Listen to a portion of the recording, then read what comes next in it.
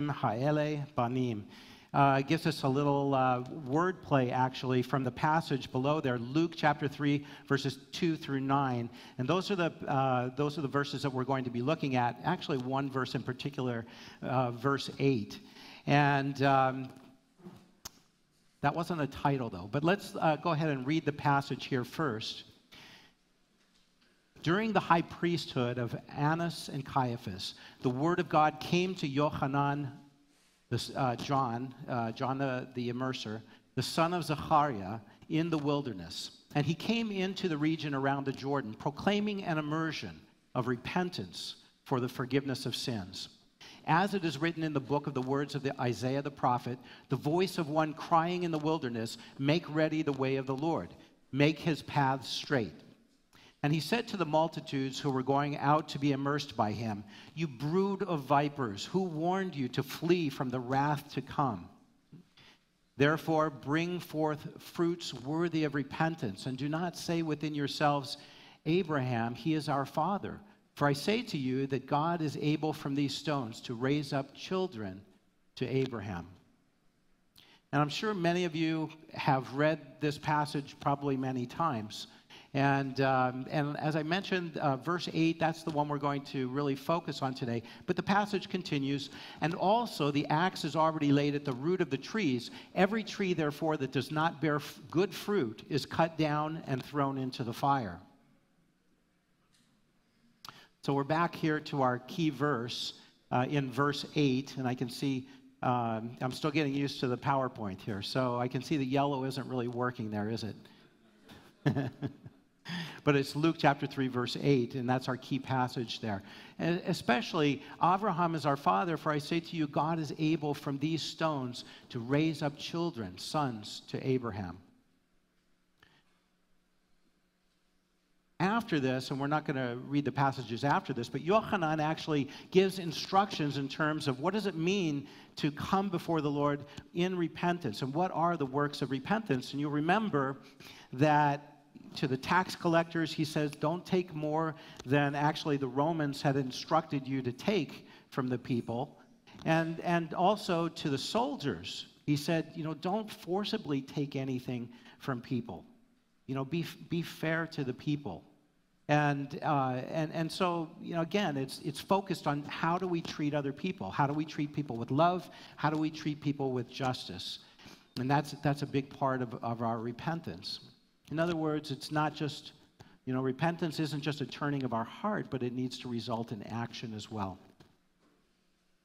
So far we have an undisclosed title for this passage, and I wanted to give you some options. I was just thinking about, and actually, as I was looking through some commentaries, kind of getting some ideas, what were people focusing on in this passage? Bearing fruits of repentance. That would be a good message from this, right? Flee from wrath, brood of vipers.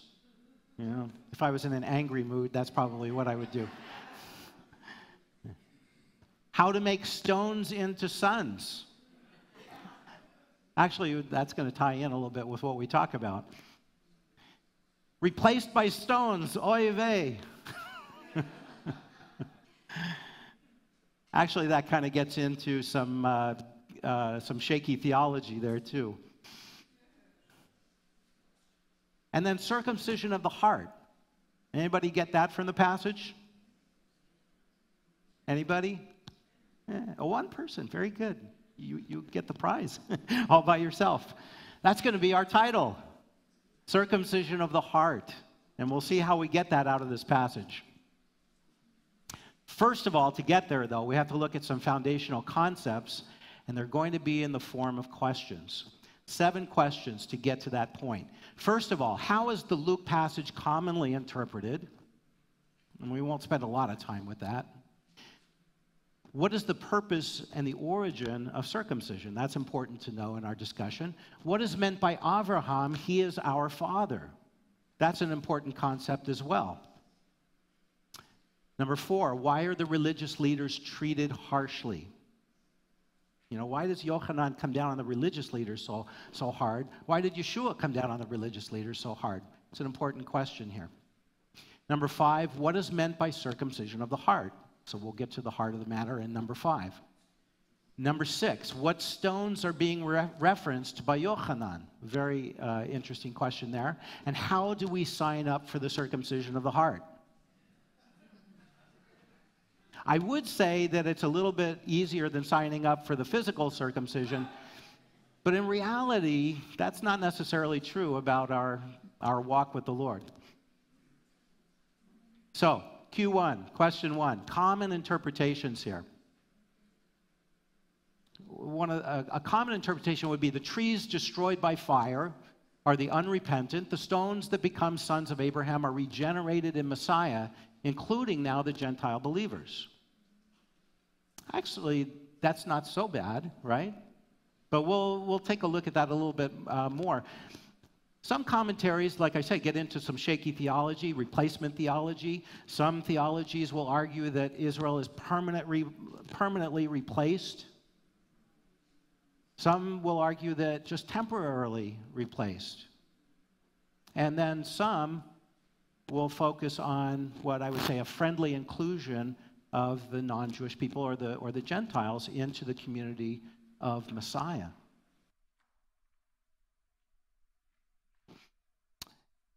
But in the time of Yochanan, the Gentile believers weren't yet on the radar. They weren't really the focus yet. And later they will be. Yochanan the Immerser's focus. Well, first of all, the passage itself references a passage from Isaiah.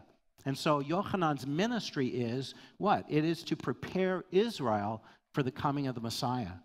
The ministry of repentance is to prepare Israel for receiving the Messiah and for the kingdom of God to be reestablished in Israel. What was Yeshua's focus also was to the lost sheep of the house of Israel, almost exclusively in his ministry. But of course, we know by reading on, because we've kind of seen the end of the story, or certainly the continuation, that eventually Peter has the vision in Acts chapter 10, and finally they get the message, the message of Yeshua needs to go out to the non-Jewish people as well. And then, of course, Paul, his ministry really expands the ministry to the non-Jewish people as well, and to the non-Jewish world. But for now, we're back to Yochanan's ministry. And just as a way of affirming that it is so important that the gospel, the good news of Yeshua, did and has and continues to go out to the non-Jewish people, from Isaiah chapter 49, verse 6, it was always understood. But that wasn't the focus of Yochanan's ministry. In Isaiah 49, he says, "It is too small a thing that you should be my servant," the Messiah, speaking of the Messiah, "to raise up the tribes of Jacob and to restore the preserved ones of Israel." In other words, it's too small a thing that you would only do that. "I will also make you a light of the nations," the Gentiles, "so that my salvation may reach to the end of the earth." So we have that established, right? And yet, the Gentile believers, not yet on John's radar. I just put a little diagram here together to illustrate how things seem to appear today. When we talk about the church, when we talk about Israel, and there's no intersecting there, is there? I used Hebrew terms and a Greek term over here. Kehilat Yisrael. Kehilat is one of the terms that's used for an assembly or congregation or community of Israel. And it's used throughout the Tanakh, the Hebrew Scriptures. Ecclesia is the Greek word from which we get the term church. The interesting thing, though, is that ecclesia, the term, existed even before the time of Yeshua. In fact, that was the word that was used often to translate actually two Hebrew words, edah and kahal, or from which we get kehilat and adat. So kehilat Yisrael, adat Yisrael. Those were translated into Greek with the word ecclesia. And so it's not a new word. And yet, this is kind of the state of things in today's world. And yet, in the early community of Messiah, how did they view themselves? How did especially the earliest Jewish believers, how did they view themselves? Here we have the big circle representing Kehilat, or Adat Yisrael, the community of Israel. And then we have Kehilat Adat HaMashiach. We have the community, or the ecclesia, or the church of the Messiah. And they never saw themselves as leaving the community of Israel, did they? Now, I'm not going to go any further with that. I'm not including the non-Jewish people in there because they do fit into that circle there. But the theology gets more controversial and complicated, so we're not going to go there. But enough to say, though, that the believers, they weren't looking, at their belief in Yeshua as something that would take them away from Israel. It was something that the hope was that circle would expand and cover all of Adat, or Kehilat Israel. By the way, the smaller circle there could just as easily be Kehilat Ben David, which is the name of this congregation, right? Because Ben David refers to the Messiah. Question 2, the purpose and the origin of circumcision. This will be a review for most of you. We go back to Genesis chapter 17, verse 11, when the Lord is commanding Abraham, the Lord to Abraham, and you shall be circumcised in the flesh of your foreskin, and it shall be a sign of the covenant, the sign of the covenant between me and you. And every male among you who is 8 days old shall be circumcised throughout your generations. Thus shall my covenant be in your flesh, an everlasting covenant. So first of all, the covenant of circumcision, the circumcision is a sign. It's a sign of the covenant relationship between Abraham and God and his descendants, all of his descendants of promise. So in other words, the promise only went to Isaac. The promise in the next generation only went to Jacob. And then it finally went to all the sons of Jacob, the children of Israel.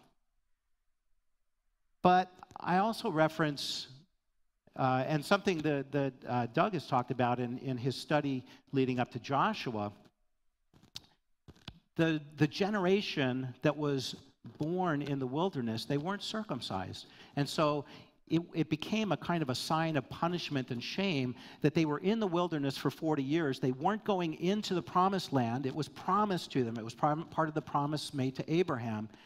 And because of sin, they weren't able to go in. And so not being circumcised was a sign of shame. And we see that at the beginning of Joshua, because it said when they were circumcised at Gilgal, that it removed the reproach or the shame that was upon them when they were finally circumcised again, at least the generation not circumcised in the wilderness. And so, it's a sign of spiritual restoration as well.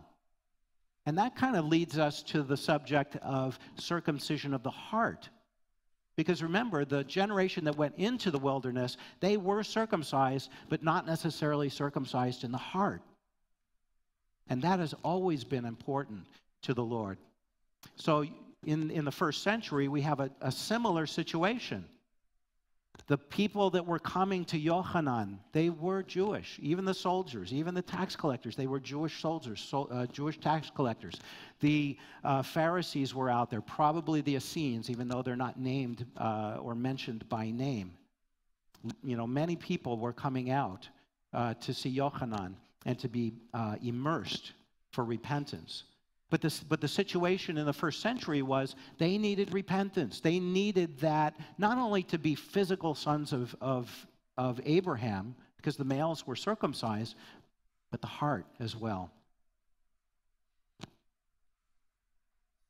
So we're on to question 3, the meaning of Abraham. He is our father. Do not say within yourselves, Abraham is our father. That's what John was saying to the people. Well, why not? The people that came out to him were circumcised. Why couldn't they say that they were sons of Abraham? Well, because there was a deeper meaning to what he was saying. To be a son, to be a true son. And they were using this way. We actually see this in many of the dialogue in the gospel accounts. But to be a son, to really be a son of Abraham, was to be a disciple or a talmid. And so there was a teacher-student relationship. And as a talmid, to be a student of a teacher was to be a learner. It was to learn from that teacher, but also, just as importantly, to emulate the behavior of that teacher, to become like that teacher. Here's an example in a dialogue between Yeshua and some of the Judeans. And in chapter 8, verse 39 of the Gospel of John, they, the Judeans, answered and said to him, Yeshua, Abraham is our father. And Yeshua said to them, if you are sons of Abraham, do the deeds of Abraham. And so we see that concept there. To be a talmid, to be a true son, is to actually do the things that your teacher is teaching you, and to be like them. And then back in verse 31, Yeshua was saying to those Judeans who had believed in him, if you continue in my word, then you are truly disciples or talmidim of mine. So our goal, our ultimate teacher really is Yeshua himself. And he's the one that we truly want to emulate and to be like. Amen? You guys are awfully quiet, so I just wanted to make sure.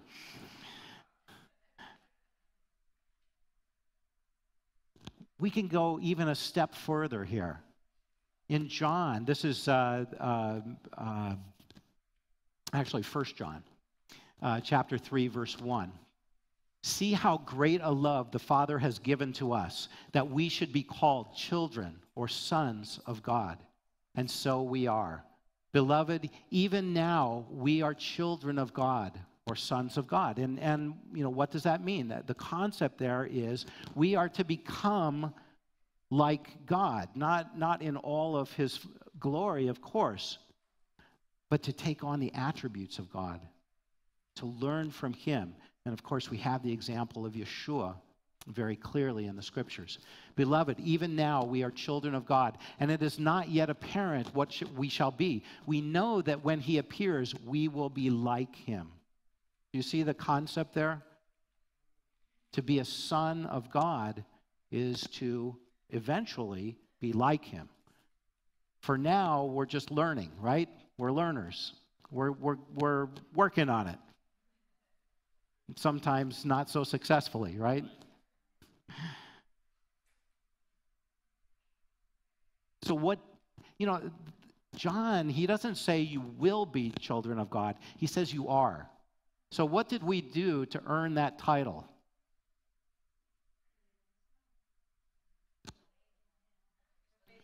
What's that? Believe, have faith, follow, all of those things. Cultivate it. Absolutely, all of these things. But what did we? But again, did we really earn it? That's and I have. I hope Doug doesn't mind this, but I coined this a Rabbi Dougism, and it's one of my favorites. He has said this several times, and it always catches my ear. He says, "The Lord calls us to come as we are." Right? That's not the end of it, though, right? He calls us to come as we are, but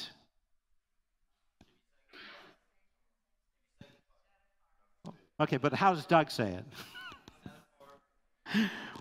it? The Lord calls us to come as we are, but not to stay as we were. But not to stay as we were. Right? But to come as we are, because God, in our repentance and in our turning to him, he will accept us. And through his grace and through the righteousness that Yeshua has provided for us, he accepts us as sons as we are. But of course, it doesn't mean that we stay as we were. Right? There's more to follow. But that's the good news. The good news is that he accepts us as we are. It's not something that, we don't have to work on our piousness. We don't have to educate ourselves, get a degree in theology. We don't have to do any of that in order to be accepted by the Lord. We have to receive God's righteousness through Yeshua. and he accepts us as we are in all of our frailties and all of our imperfections. He accepts us. That's our good news. Question 4, why such harsh warnings for the leaders? You know, the leaders, well, let's look at this.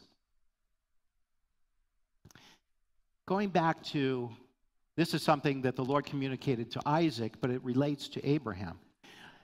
God says to Isaac, he says, I will multiply your descendants as the stars of the heaven, and I will give your seed all these lands. And in your seed, the nations of the earth shall be blessed. Because Abraham obeyed me and kept my safeguards, my commandments, my decrees, and my teachings. Now, Abraham's a good example, too, because God accepted him as he was, but he didn't stay as he was, right? And so Abraham, in his walk of faith and faithfulness, he was obedient to the Lord. And that's what we're to learn as well. Well, the leadership in the first century took this. Many of the Pharisees and the Essenes, they considered themselves true sons of Abraham, as we saw in the dialogue with Yeshua. But in this sense, partly due to their superior knowledge and their meticulous observance of the Torah and the traditions. And so, again, the leadership, they were, they weren't looking at God accepting them as they are so much as what they had become. And they kind of had it backwards. And because of that, they weren't bringing the people along. And that's what the leaders were to do. The leaders were responsible for teaching the word to the people, to bringing the people along. But instead, they were starting to look down upon the people. As a matter of fact, this term, Am Haaretz, to look down on the people of Israel. Am Haaretz is the people of the land. And it was a term that wasn't really very flattering. It was basically looking at, the general population of Israel as not so educated, not really understanding the Torah so much, not being as observant as they should be. That's not a good place for a teacher to be, to start looking down on the very people that they should be teaching and bringing to the Lord. And so that was part of the issue there with the leadership, and why Yochanan and Yeshua came down so harshly on the leadership. There's an interesting passage here that Yeshua said. He said, the scribes and the Pharisees, they sit in the seat of Moses. Therefore, whatever they tell you to observe, observe and do. But do not do according to their works, for they say and do not do. Now, this is like the antithesis of being a teacher and a teacher-talmid relationship, right? You just do what I say, but not what I do. No, as a talmid, you're supposed to take on the character of your teacher. You're supposed to emulate them. You're supposed to be like them. That's your goal, or even to exceed where they're at. The antithesis of that teacher-talmid relationship. It brings us to, without getting too far into this, there is a double meaning to the word Pharisee. Pharisee kind of indicates a separateness, that they separated themselves from those things that would make them unclean and so forth. But really, the Pharisees, they had favor with the people. And the Torah, in a sense, is a form of democracy, because a judge isn't appointed as a judge, or a teacher isn't appointed as a teacher unless they have favor with the people. That's what the Torah teaches. And so the Pharisees, they did have favor with the people. The Sadducees did not.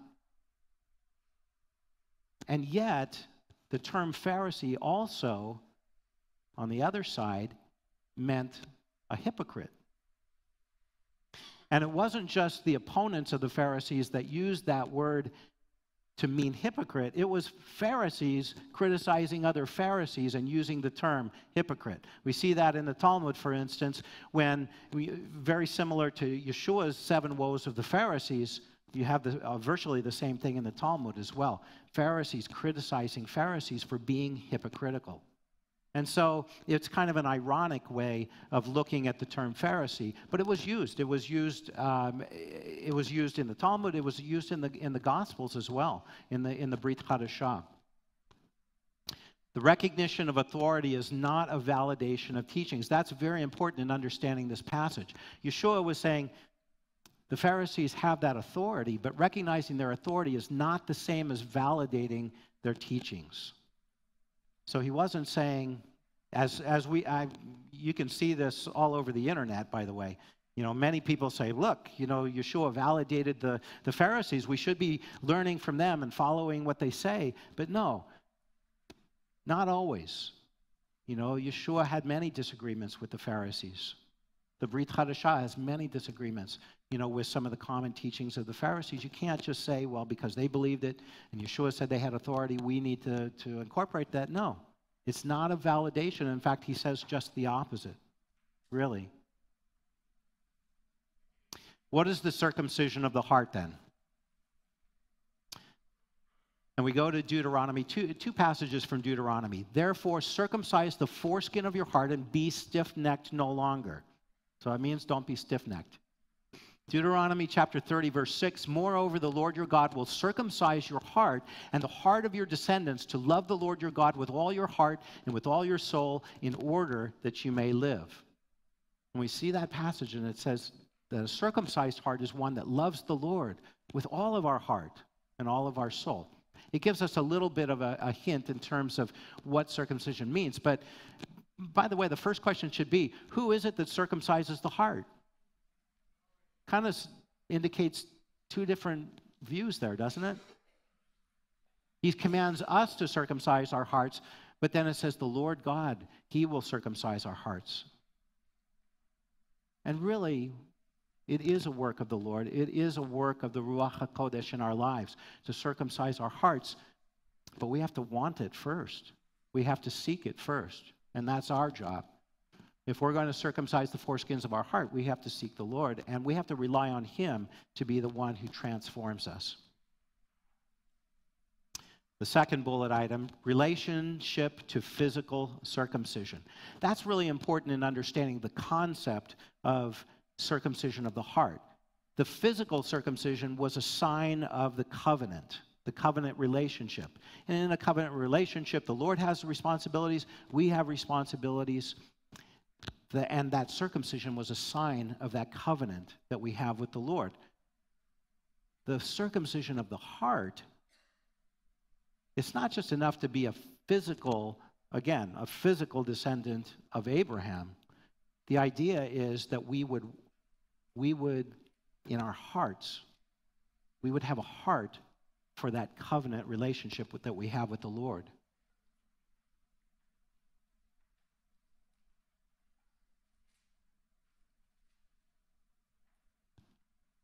That's something for us as well.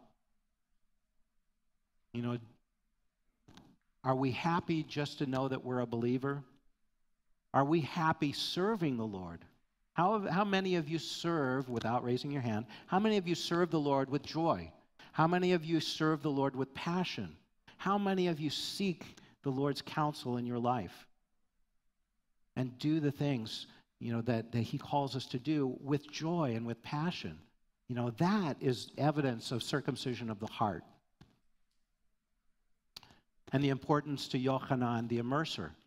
That's the point that he was trying to bring Israel to in the first century, to emphasize that it's not enough just to be a physical descendant of Abraham, that we need to be inwardly a descendant of Abraham as well, circumcised in the heart. Question 6, what stones were John is referring to which stones? And avanim, banim, that word play there, by the way. Avanim means stones. Banim means sons. And it's, again, if we take the Greek text and we put it back into Hebrew, we see actually all kinds of word plays in the passage there. This is one of them right here. Stones to sons. Now, it's only because the words sound the same, but it's a common connection there. You can see it in the Hebrew, even if you don't read Hebrew. You can see the colored text there in the Hebrew. Ha'avanim, stones, the last letters there are exactly the same as banim. for sons. And so you see a kind of a sound-alike wordplay there. God is able from these stones. He seems to be pointing to very specific stones, doesn't he? And so this is one way that we could just kind of get around the rest of the message here. I referenced, those of you who are disappointed if you didn't hear Doug today, there's still a chance. You can go to the Ben David website, and there are sermons there. You can listen to Doug the rest of Shabbat if you'd like. But there was one particular message, and Carol and I, my wife, we were talking about this yesterday, and I said, Doug's message about the memorial stones in Joshua chapter 4. How long ago do you think that was? And she's, my wife said the same thing that I was thinking just a few weeks ago. It was a few months ago, September 10th. It just shows how memorable your sermons are. I thought, guys, this was just a few weeks ago. So, but there's some, that was the point at which Doug was talking about the memorial stones that were brought from the Jordan River. And there's some interesting discussion there, and I encourage you just to go to the website and listen to that, and listen to some of the discussion about the stones. There's actually some controversy, too, in the understanding of the stones. But part of the controversy was there one set of stones or two set of stones? Now, first of all, for those of you who may not have heard the sermon, even though I encourage you to go listen to it today, when Israel crossed the Jordan River, remember God parted the Jordan River, and while the Ark of the Covenant, the priests had the Ark of the Covenant in the middle of the Jordan, God instructs Joshua, choose a person from each of the tribes to take a stone and to carry it out from the Jordan River. Okay, so there's 12 stones. And eventually, those stones are taken to Gilgal, and the people there are circumcised. So now we're seeing a little connection there between the Jordan River, which was where, and this is where Yochanan was immersing, by the way, in the Jordan River, in that area, that region of the Jordan River. So the stones were taken to Gilgal, but then there's one verse, and Doug talks about this in the message. There's one verse that seems to indicate that they were told to go, to take stones from dry land and put them back into the Jordan. So there were 12 stones that were taken to Gilgal, and then 12 stones that were taken from dry land and put into the middle of the Jordan as a memorial. So 2 memorials, right? Except, Doug discussed the fact that it may just be one. It's very important in how we read that. And it's only one verse that refers to. But I have to, I agree. I tend to agree with Doug. I don't think you were dogmatic about it, but you leaned towards one set of stones, which I think is probably correct as well. But the fact is, the rabbis were split on this. Some believe that there were 2 sets of stones. Some believe that there were 1. So we don't have to decide who was right. But the interesting thing is that there were traditional teachings on this that both pointed to a spiritual circumcision or a circumcision of the heart. In other words, those who believed that there were 1 set of stones, those who believed that there were 2, they each had teachings, and they were slightly different, but they both pointed to the importance of circumcision of the heart and why it's so obvious that Yochanan was talking about that as well. Just really briefly, those who believed in 1 set of stones, the stones were taken to Gilgal, and that's where they were circumcised. And the traditional teaching, one traditional teaching is that the knives, which are described as stone knives that were used for the circumcision, were actually made from the memorial stones. Okay, so that if that's true, if that was Yochanan's understanding, what he was saying was, from these stones, God is able to make sons of Abraham. He wasn't saying that the stones would be transformed. He was saying that God would take, spiritually speaking, metaphorically speaking, he would make these flint knives, these stone knives, from the memorial stones and circumcised the Am Haaretz in the heart. You know, that God is, but the important thing is that God would transform the Am Haaretz as they were. So in that case, it wasn't the stones that were being transformed into sons of Abraham. It was that metaphorically, the knives were taken from the memorial stones. However, those who believed that there were two sets of stones saw it a little bit differently. The stones that were taken from the Jordan River, they tended to be smooth because that's the way stones get when they're in a river, right? Over a period of time, they become smooth. So the smooth stones that were taken to Gilgal are representative of circumcision, smooth stones. But then the 12 stones that were taken from dry land, which were not smooth, and then put into the Jordan River, they're like the Am Haaretz. They're not so smooth. And so they represent the need for a spiritual circumcision. And so either way you look at it, either interpretation, it points to the need for our spiritual circumcision. And that, all of that to say, Yochanan understood this. When he said these stones, God is able to make from these stones sons of Abraham. He was saying to the leadership, you're looking down on all the Am Haaretz who are coming for repentance, but God is able to transform their hearts. He's able to take them as they were. So, how do we sign up for this spiritual heart surgery, as we could call it? First, do we admit our need for transformation? Not everybody that came to Yochanan admitted even the need for transformation. Are we willing to be changed and to turn to Yeshua? So it's not enough just to see that, yeah, I really need to repent. I've known a lot of people in my life who recognize their need to change, but aren't willing to come to the Lord, and they're not willing to come to Yeshua. Are we coming to the Lord as we are? Or are we striving first to be pious or to be cleaned up before we come to the Lord? It's so important. We have to come as we are. Because, God, He's the surgeon. He's the one that wants to work in our hearts. Are we passionate about this? Or are we resentful or lukewarm? That kind of goes to not staying as we were. Being passionate, because that's the result of the circumcision of the heart. Are we passionate about learning and emulating?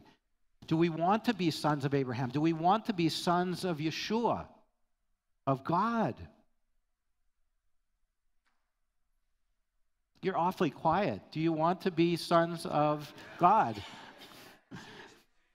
What's that? I know, yeah.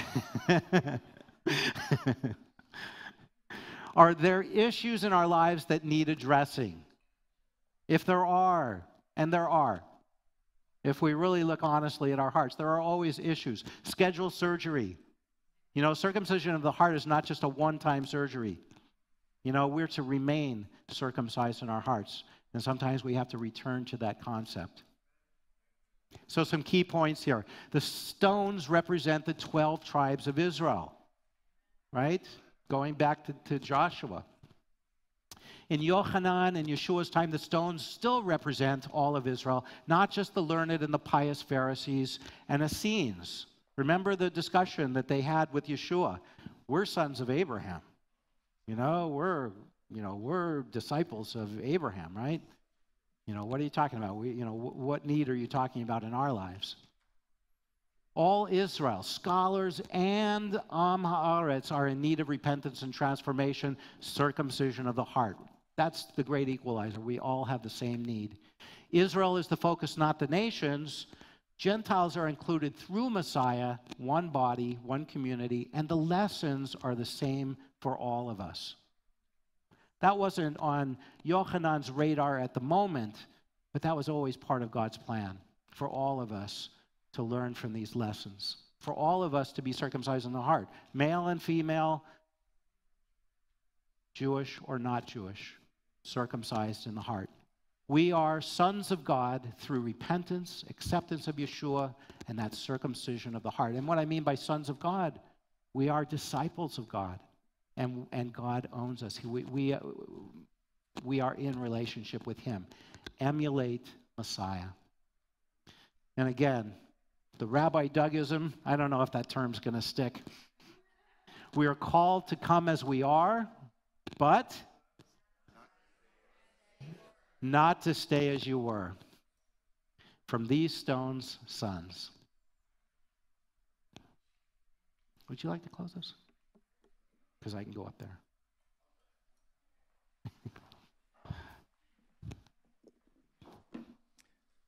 Somebody is listening to my sermons. I was very impressed. I was a little worried when he said a Rabbi Dougism. Oh my gosh, which one is this? Everybody heard of, when I grew up, I heard of something called a come as you are party. Anybody remember that? Remember that term? It meant we're having a party, don't get dressed up. These days, get dressed down. No, you just, whatever you're wearing, just come on over. You got your bathrobe on, come on over. Right? That was a come as you are party. You come exactly as you are. That's the whole idea. You call them and say, hey, it's come as you are party. Come right in. But I just got out of the shower. I got my bath. Come as you are. But don't stay as you were. Let's pray. Father, thank you for the reminder that we are in desperate need of you. Lord, that you are the one who transforms. You are the one who will enable us, Lord, to affect this world, to be an example as we should be to those around us.